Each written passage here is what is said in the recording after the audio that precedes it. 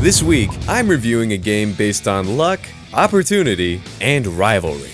Osimo 3089 brings you Ultimate Marble Rider, the extreme marble simulation game.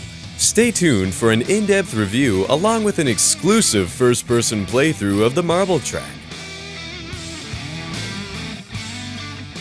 In Ultimate Marble Rider, the objective is to collect jewels and make it to the end of a handcrafted track jam-packed with hills, curves, funnels, jumps, obstacles, and more. Now here's the really interesting part. You can't control your marble.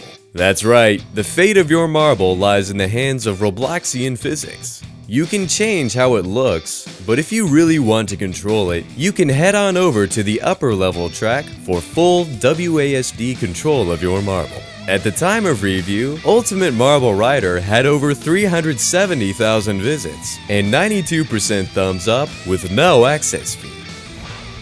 When I played Ultimate Marble Rider, I had a great time. Every time I got on the track, it was a dice roll. Maybe I'll make it through, maybe I won't. It was all part of the fun. Pay attention to the playthrough I'm showing right now. If you notice, I'm making it through the entire track. Trust me, it's not that easy, especially since the developer designed the track to be difficult.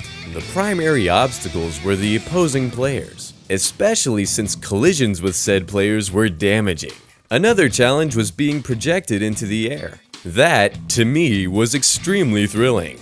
More than likely, I didn't make it. But when I did, wow, incredible luck!